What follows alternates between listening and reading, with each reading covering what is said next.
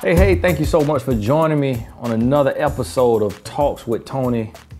I have an email here from a young man and says, "Hi Tony, God bless you. My name is blank and I just came across you by typing how to get over my baby mama on YouTube.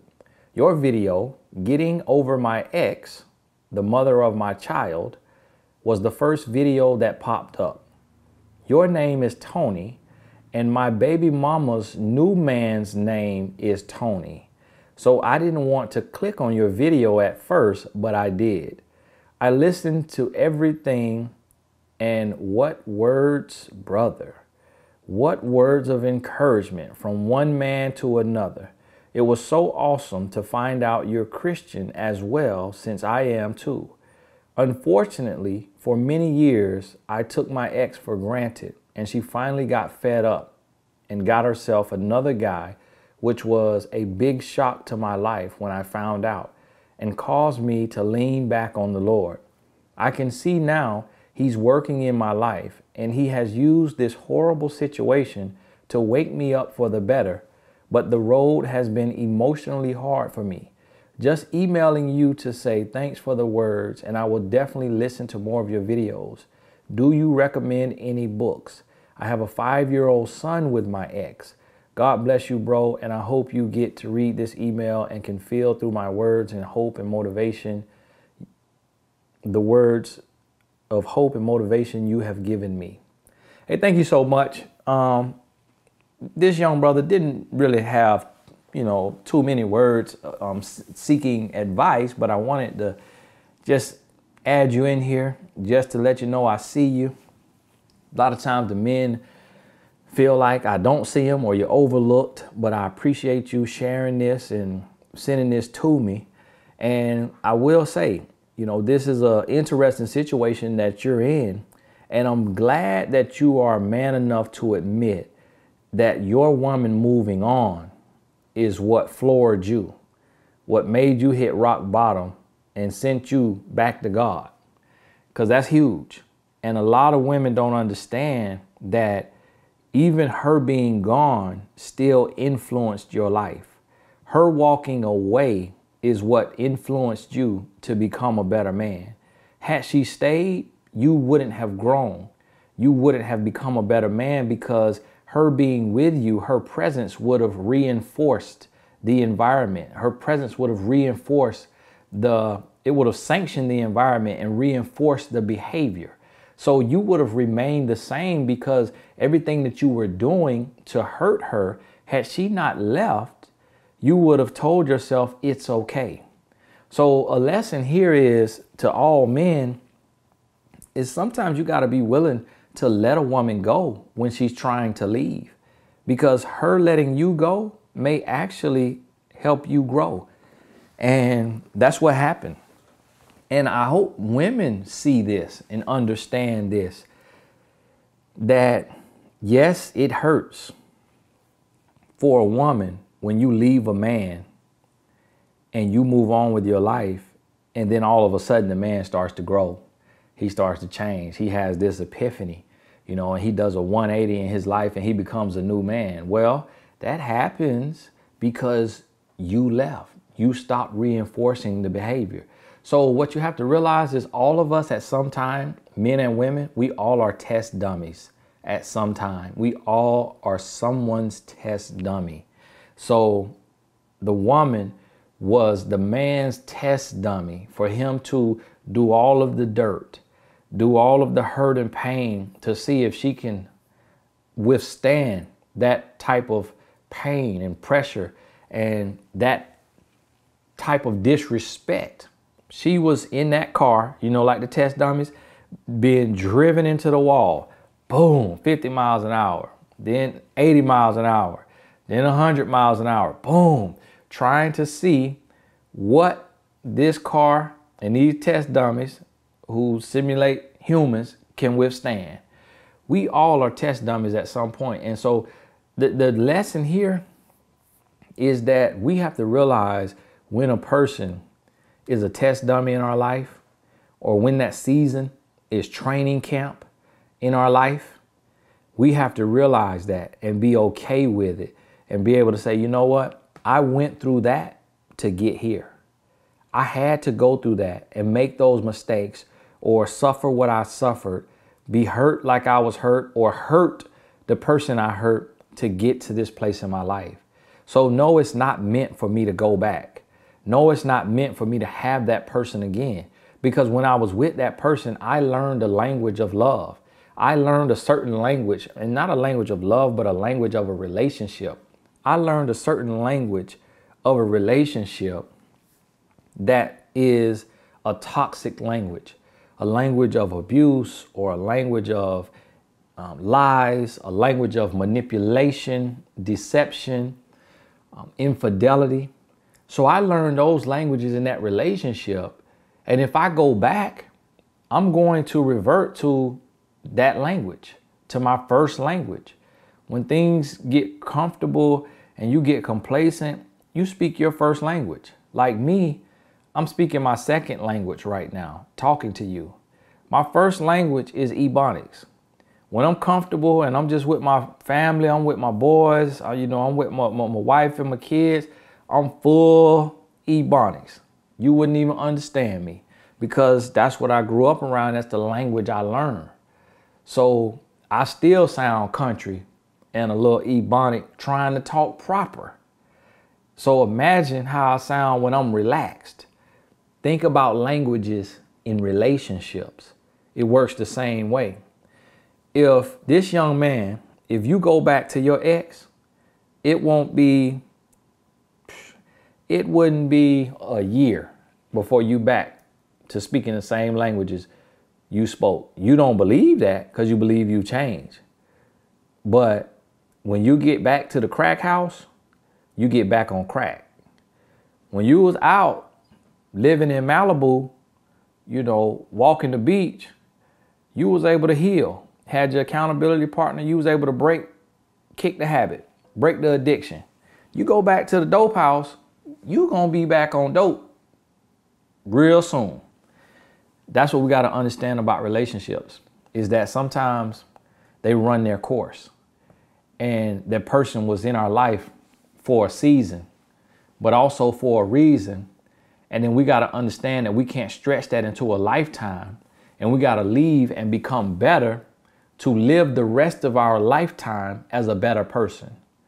So there's a message here on both sides.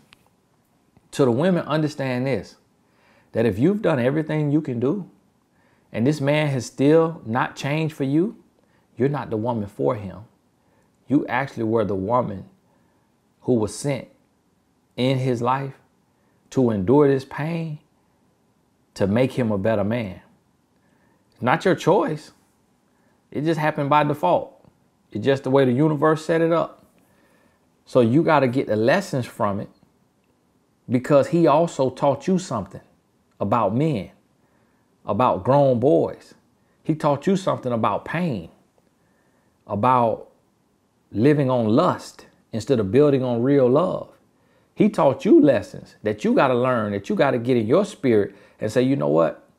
Let me leave and not just be a victim of a soul tie, getting beat over the head by this soul tie, but let me leave with a new knowledge and understanding that everything I saw was preparation for my real husband, for my real love, so that I could recognize the red flags.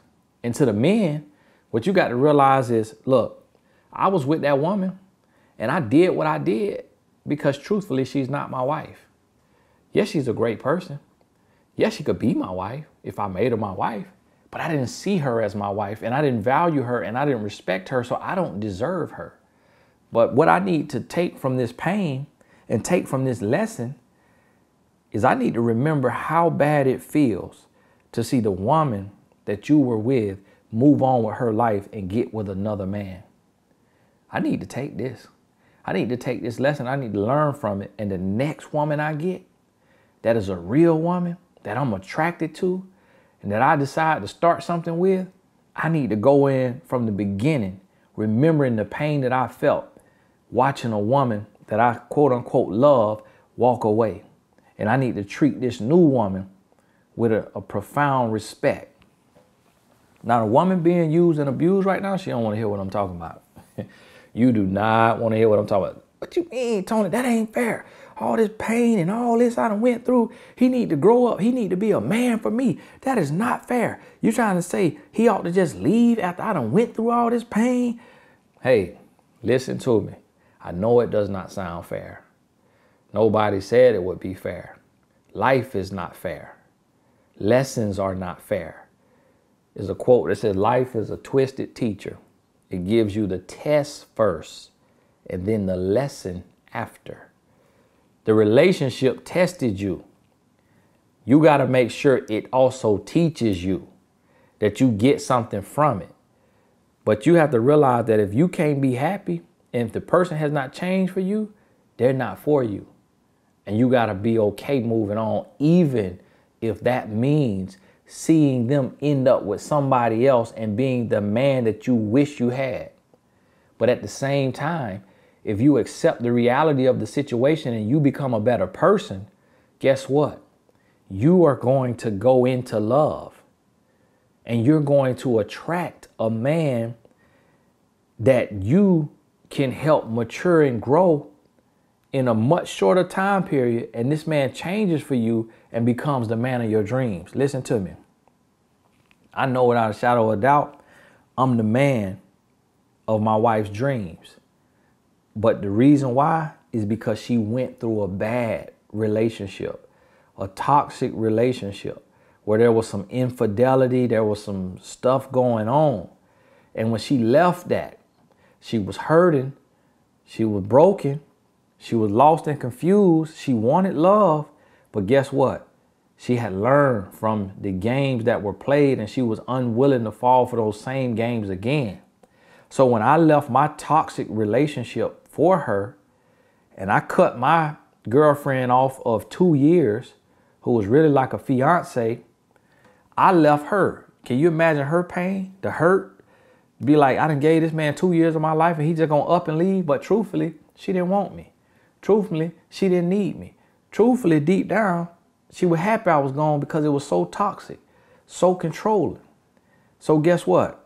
She dealt with the worst so that her next relationship probably became her best because she had to saw the worst that a relationship can provide. So now she know what not to put up with and she can produce real love. So what my ex-girlfriend went through is the same thing my wife went through. So I don't know what happened with my ex-girlfriend, but I know what happened with my wife. She got me. I know I tried to be the same man from my past, my relationship before my wife, as I was when I got with my wife, but my wife shut it down. So by shutting that down, guess what? I became who you see today. I became who you listen to today. And it's all because we learn from the things we suffered. So understand that not every relationship should be stretched into a lifetime. Understand that some relationships are only there to teach you the lesson, for you to be a test dummy in training camp for a season to get ready for your championship season, to get ready for your legacy, for your banners to be hung in the rafters with the next person that you meet and fall in love with, because now you are stronger and you are wiser. Hey, this is Tony Gaskins. Thank you so much for submitting your questions. That wasn't really a real type of question. Oh, and you asked me, did I have any books? Do I recommend any books to you? I have a book called The New Guy Code, and you'll find it on Amazon. And my dad wrote a book called The Man Book. To be honest with you, for men, I've read several books, but in relation to relationships and growing as a man, I don't recommend them. Books I read kind of more so business. I'm gonna tell you the truth, and a lot of people don't want to hear this, but to become a man, there is no better book than the Holy Bible. My library is full of books right now. I listen to audio books. It's full of books. The Way of the Superior Man, No Man is an Island. You know, I'm listening to all these different books. Think and Grow Rich. You know, How to Win and Influence people and all of this, I'm gonna have to write a book for men, an updated one, because the new Guy Code, I wrote it years ago. But no, I am the man I am today by trying to live like Jesus Christ, by trying to treat people the way the Bible says he treated people, and by trying to live at that level of perfection. That's what got me to this place today. I think it was Vince Lombardi that said perfection is not attainable, but if you chase it, you will catch excellence along the way. So I'm trying to be perfect in my integrity, my heart as a man, and all of the rules and guidelines that I live by come from the Holy Bible. So truthfully and honestly, that's the book. The book of Proverbs changed my life. And then the New Testament. After reading Matthew, Mark, Luke, and John, them next chapters of the New Testament leading all the way up to Revelation. I didn't read Revelation, but all the chapters from John up to Revelation changed my life. Made me an amazing husband, made me an amazing father, an amazing friend. And it also, not to mention, helped me earn millions of dollars in business with 11 companies and over 50 streams of income because of that focus and that level of integrity and intensity as a man. So, hey, whether you Christian, atheist, agnostic, read that Bible and take them lessons, and it's gonna bless you. This is Tony Gaskins. We'll talk soon.